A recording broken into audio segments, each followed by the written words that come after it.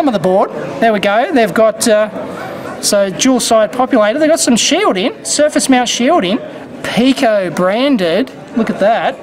Wow, that's fancy pantsy. And is that the main oscillator down there? 10 megahertz. That looks like it would be. And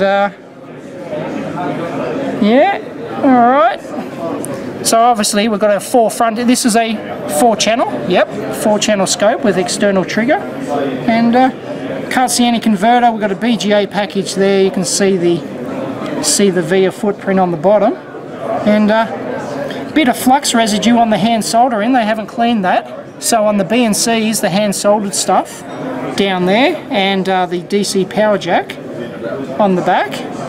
That's but there's no shielding on that. They clearly don't need it. They're just happy with the shielding on their front end. I thought this would be quite trivial. I thought the top plastic cover would just pop off. Maybe it's not possible. Maybe I've got to unscrew the board. But now we're getting serious, which means I have to take the front and back panels off. I'm trying not to break the tabs. That's the thing. I might have it. These things went deep into the plastic. And maybe, yeah, there we go, here we go. Actually, let me put this back like that. And then we'll flip that out and we're in. Ta-da! Oh, they get cans. They've got cans on the front end.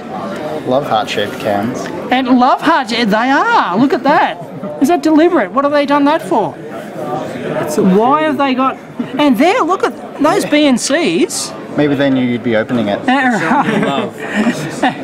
Check out the BNCs. Oh, they haven't sent... Look, they're rounded.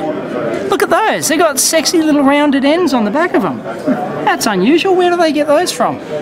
Ah, Spartan 6 FPGA. There you go. So, yeah. It's got some DRAM hooked onto there. And I don't know, I'd have to get my macro lens out to look at the individual converters. But obviously we've got the trigger stuff around here. There's a reed relay. Yeah. You know, I'm pretty sure there are some 3D microscopes. There are plenty of 3D microscopes around here. We could take it over to the... that would be interesting, wouldn't it? We could take it over and have a look. How about we do that? We're headed off to find a microscope. I think we should be able to find one in the trade show. Let's have a look. So I could get my macro lens out, but that's not nearly as much fun. So here we go. Oh, found one. Oh, what? No, I really like this one here. All right, all right. This one's sexy. Can we? You can buy it. Excellent. Buy it. This one is great. This one is, check out this. This is from a company called Tagano, and it's a 40 times zoom, and I've got foot pedal down here, which allows me to zoom in and out on that, and that's 40 times zoom. Look at that. Fantastic, and I can tilt this too. Hang on, it will autofocus and come back. Supposedly. Hang on, I might have to turn the... Oh, there we go, it's too much. Oh, there we go, it's too bright. So that will... There we go. And we can have a look at the main chip. So what we've got... Oh, hang on. Here we go. I'll tell you what I think's on here at first pass. I got my pointer here. Ha! Look at this. This is great. It's a HDMI output, by the way. And the working distance. Check out the working distance on this. That's like 250 millimeters or something like that. It's crazy. Do you know what's the 250? 250. Oh, spot on. There you go. Good guess. All right. So 250 millimeters, and we've got a Spartan 6 FPGA. We don't have enough light. Maybe can we? Oh, there we go. Oh, beautiful. Well done. All right. First time I've used this. All right. So we've got ourselves a Spartan 6 FPGA with memory next to it, and obviously This is the ADC because you can see it's a 4-channel unit, so you can see 4 differential amps, I'm guessing. So there are 4 amps, and that's, what number is that? Turned around the right way. It's ASD 5020, so there's no manufacturer on that.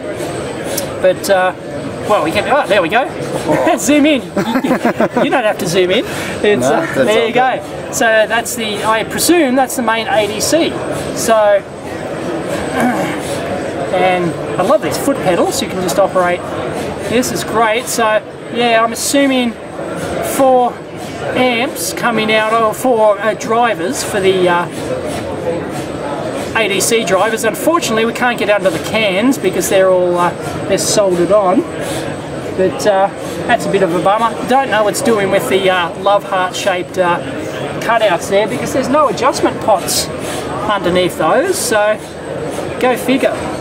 But for those playing along at home, we have a Spartan 6 XC6S LX25, and there's E² Prom, and what do we got here? Cypress CY, not sure, oh that'd be the USB driver, I'm assuming. Dead giveaway when the traces come out and go into your USB there. And there's our power supply from our DC input. Oh, loving this microscope. I mean, look at the zoom we can get on this. This is ridiculous. 250mm working distance and 40 times zoom. And the depth of field is pretty good too. So, very impressed by this. More power supply around here. That's all your trigger stuff. They've got a TX DAC. There we go. So that's setting your trigger level. Oh, or is this one of those? No, this is a signal gen. This model unit actually has a signal gen. So we've got an AD9744 TX DAC generator, and there's our output buffer amp there. LT, what else? Yeah, nothing doing there. That's your external trigger, so that'll be like a comparator, something like that. More comparators in there. There's probably another DAC. And, well, that's it. Nothing else left. Unfortunately, we can't get inside the cans, but there you go. That's just an impromptu teardown. Back over here, Daniel. An impromptu teardown of the Picoscope 5443B. Beauty. Catch you next time.